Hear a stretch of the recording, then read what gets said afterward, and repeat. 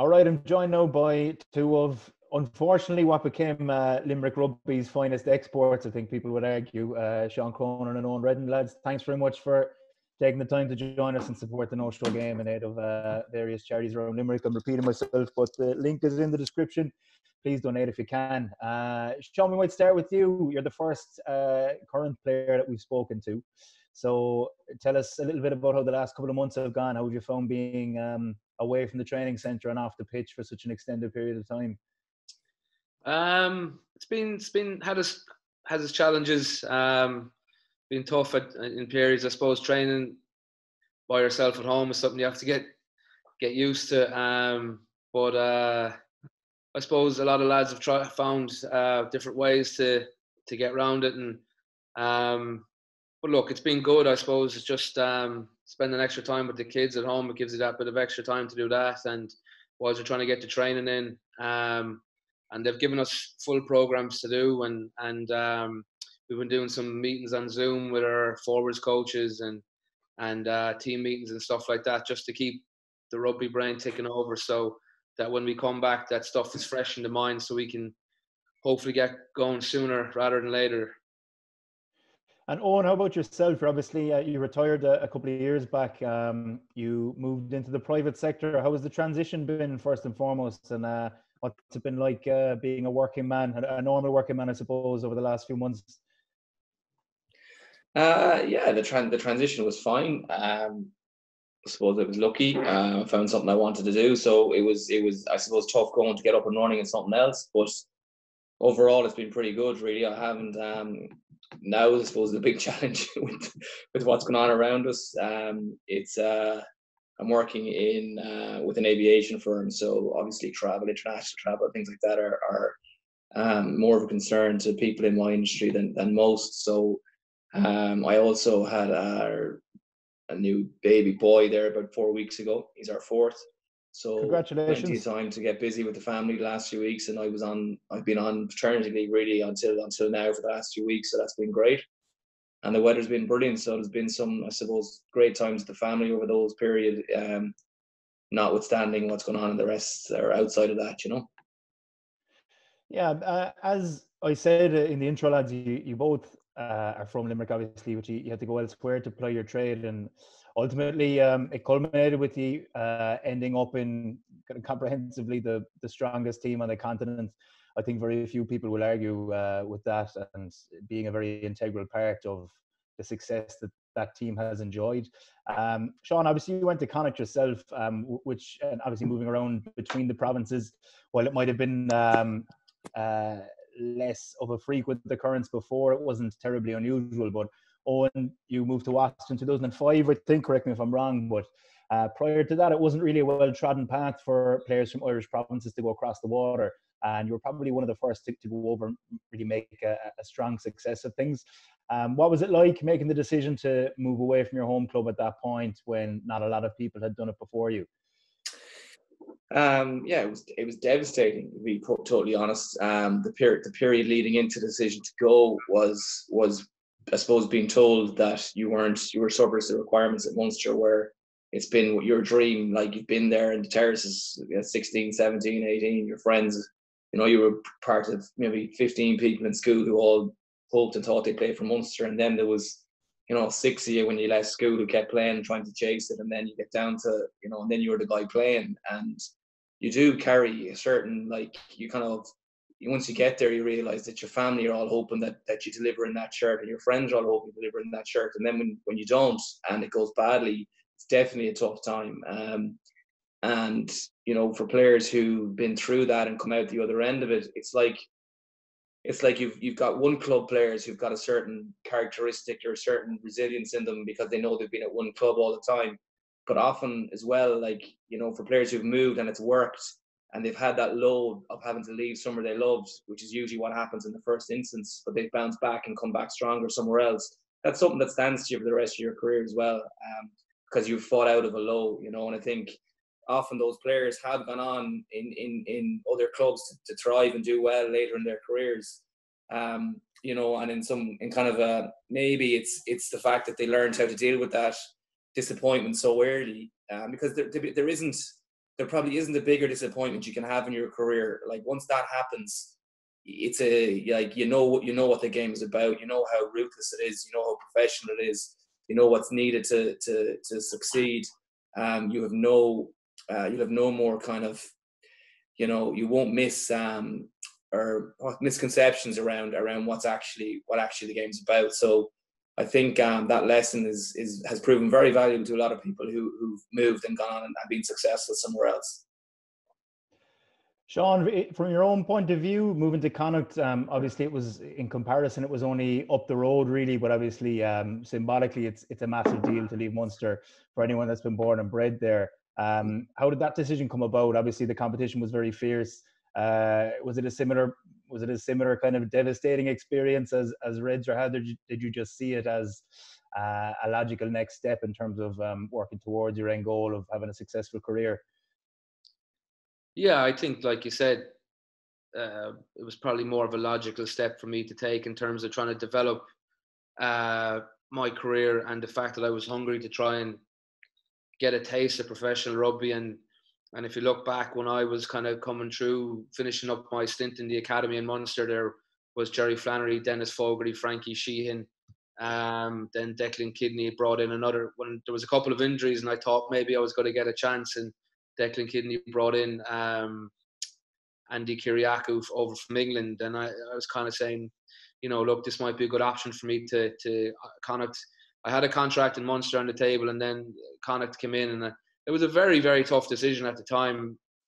I was done over a few months where I was kind of, rattling my brain a small bit, but I think, like you said, it was the logical step for me to take, was to go to Connacht, try and put my best foot forward up there and get game time and get professional rugby under my belt. And it's tough now. You see a lot more of it now where guys move around, and I suppose it's a big hot topic at the moment, guys going from here to there, and is it diluting the kind of rivalry? And I don't think it is, and I think that's a lot of people from the outside saying that there's rivalry there no matter where. If I went to Leinster, a guy's moving down, because everyone has a point to prove. But yeah, it was a tough decision for me at the time, but I think that a lot of players, when we're in my situation, where if you're looking to take the next step and you're kind of stuck in a position in a certain province where you're not getting game time, then you have to look outside the box and see what options are available. And I think it was the right decision for me at that time in my career.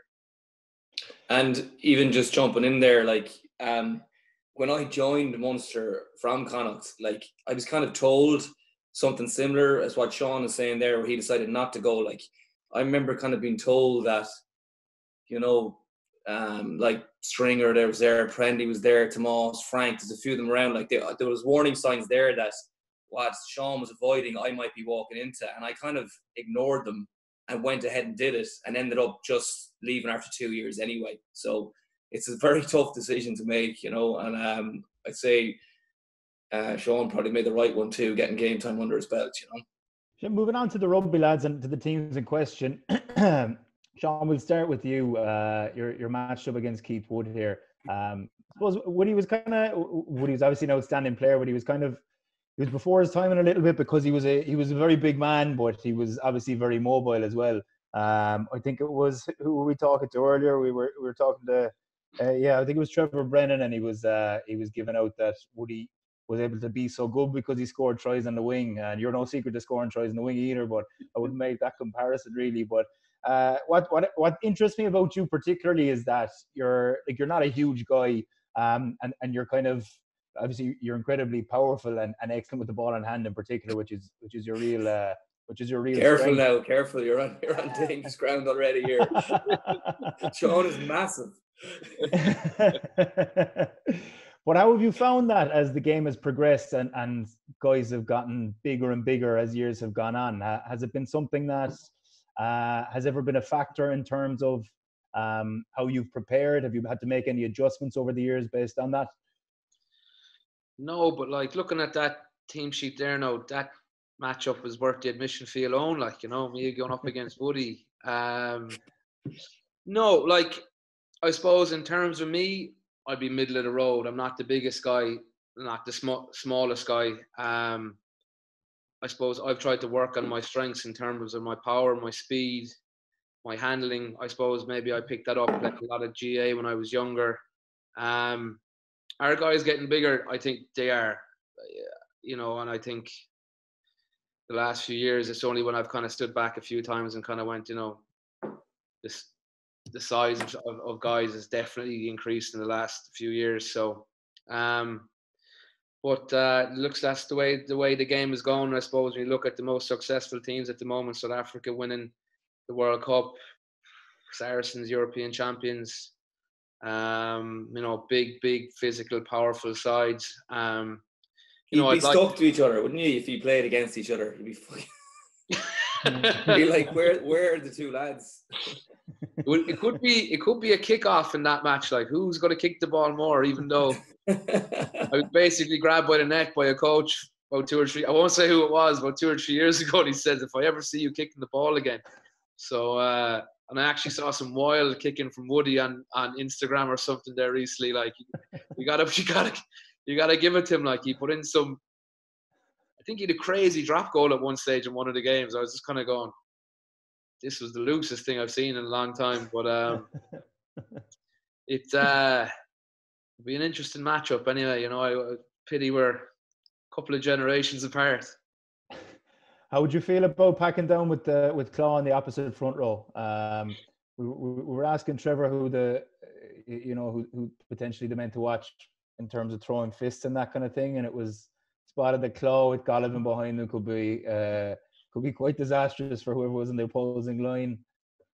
Yeah, and I saw I think it was like a classic rugby game on Tina G there recently where it was Munster against Leinster from 2001. Now I think the Claw could have still been 35 or 36, and he was still. I think he was too long in the tooth for throwing a few haymakers at that stage. But him and Mick Galwey were in the pack, and I think it was a who's who of lunatics. Like, you had the Claw, Olive, Quinny, and then a Leinster side with Leo Cullen, Eric Miller, Reggie Corrigan. So it was an interesting game of rugby to watch, to say the least.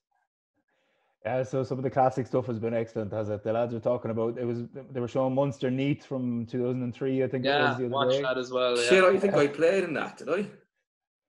No. Is that not the one where Gaffney was like, get him off, get him off now? That was me. I'm pretty sure. No, one of my last games ever. Over in Cardiff. Yeah, over in Swansea. Yeah, maybe it wasn't the same game, but it was definitely a game over there where I was ripped off. Yeah. Yeah, it's funny seeing this stuff now. Like, we were chatting earlier about how just watching stuff like Kick-Off Receipt and the Ruck. Like, I mean, playing back then, Reds as a 9. I mean, the Ruck. Yeah, digging the ball out, it was a different ball game entirely to what it is now. And I know we give out about the ball being slowed down by the inability to shoot players out of the way now, but I mean, it was literally like American football. I'd say it was quite difficult to hone the skill of getting the ball out quickly like you were able to do. Moving on to you, Eoin. Looking at the half-back matchup, it's the backlines in particular are a really good matchup. How would you feel about Peter O'Mahony being on your wing, first of all? Peter O'Mahony, yeah. What's the story there? So he played wing for, I think, an All-Ireland League semi-final, probably circa 2012, I'd say, 11 maybe or 12. And he had a very good game. I didn't see the game, but he was basically briefed to run over the opposite winger, who was a friend of mine, and he managed to do it by all accounts. So it was a very effective selection. But I wouldn't be a bit worried now about myself and Raj beside each other with Hendo and the other team. You know, the few times Raj and I did play together, it was pretty common event for someone to come steaming at both of us within like 60 seconds of the kickoff. So there'd be no surprises what was going to happen here if this game happened. But I don't know, a decent halfbacks there, yeah. You know, in terms of your overall feeling, I'm not sure if you came across Pat Murray much at all in your young days. I would have watched him. Yeah. I mean, he was a huge star in Limerick, you know what I mean, and produced some great rugby. Like, at times when it was You know, yeah, it was great at the time. You know, you'd all be off playing games around the country, and on a Saturday night, like, you'd be bumping into each other and catching up on like how the games went and slagging or whatever. But it was a real buzz to the games, and there was fierce rivalries, like the bus homes. The bus homes Yeah. used to be yeah. I remember when I started 19 or 20 playing senior rugby and getting on a bus coming home from Belfast Harlequins. My eyes were opened, and that's all I'm going to say. Yeah. But like, and that's really what, like, it's hard to find the next, like, look, everything changes and moves on, but it's hard to find that you know, that kind of like kick or group. Like, I don't know if teams in Limerick played each other more, for example, or teams in Munster played against each other more, would you get a bit more of that? You know, I don't know. Like, you know, but it's a pity. Like, they're great. They were great days, you know, and like, there was fierce rivalry between the clubs, like there is between the provinces now. And for a period, there was both. You know, you had the rivalry between the clubs, and you had rivalry between the provinces, and it all worked for a little while. But like, certainly Pat in those days was setting the scene alight, you know. Yeah, there was a few good fullbacks around the time. I'd have thought, like, Brian Begley was playing with Old Crescent, Dominic Crotty was playing with Gary Owen. And Shannon themselves had a Jason Hayes, I think, was another very good fullback for Shannon. You know, so they had some serious players at the time. Yeah, you know. Yeah, it's very true what you say, and it's a pity really that not that it's been lost, but I think that probably the golden era of the social element of AIL rugby it has probably passed. It's not the same as it used to be, where, like, I remember I probably just got the tail end of it, where you'd play on a Saturday and the lads would be out in you know, lads would be out in their club polos or their club shirts. Well, the Gary Owen lads would be wearing their shirts, everyone else would be wearing polos. And it was great, like, and I'm glad I got to taste a little bit of it. I remember those bus journeys were dangerous, though. I think I've only had one really bad one, but we were playing Belvedere away, and I think it was my birthday the next day, so they were making me scull a load of drink. But I think the following weekend was Ireland were playing New Zealand in Lansdowne Road, and I had arranged to get tickets off Jeremy Lally, and I don't know what possessed him to give me the tickets when we stopped in the final furlong on the way back down, but he handed them to me as we were leaving the pub, and I remember thinking, Jesus, maybe this isn't a good idea now, but I said, no, I'll be grand. So I took them and put them in my coat pocket. Anyway, I had a great night, didn't remember a whole pile of it. Woke up the next day dying, was sick, I'm pretty sure, if I recall correctly, and it was only at about 2:00 it struck me, where are the fucking tickets? So I went up and checked in the bag, no sign of them, checked in the jacket, no sign of them. And I was talking to JP Tucker, and he said the last he saw, I was waving them around in the air when I was coming out of the office bar to get in the taxi home. So I'd say some taxi driver got very lucky that night and couldn't believe his luck. Probably took them straight out of my hand and sent me on my way. But just to finish up, lads, in terms of a verdict, you're obviously biased because you've been selected on the Ireland 15, but as someone pointed out earlier, because Mick Galwey was selected on the other team, it's not beyond the realms of possibility that he selected a deliberately weak team to play against. So what are your own thoughts on who would win the matchup overall? Eoin, you first. If it was a final, we'd win. Yeah. Very good. Shawnee? Yeah, I think Can I just make a point?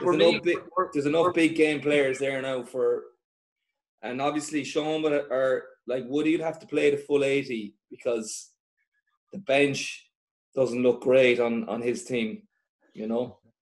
That was always poor coming off the bench. Black he could never handle disappointment of not starting, and that always affected him. He's just tried too hard when he came on, and an all yellow card here or there would be detrimental to their finish, you know. Can I just ask a question?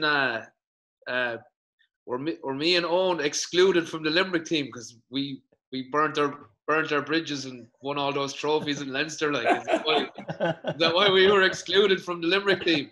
Just not even on the bench. No. Yeah, you'd have to take that up with Donal Lenihan. I do think it's somewhat odd that Donal Lenihan picked the Limerick 15. Look, I'm not giving out now because I'm not on the bench on that team either. So you know, I'll take what I'm given. Like, Yeah, we might get some clarification off Donal for that. We should be grateful for an old start, though, Sean. To be fair, like it's not we don't have enough of them between us, really. Oh so. no, I'll take that now and run with it. Yeah.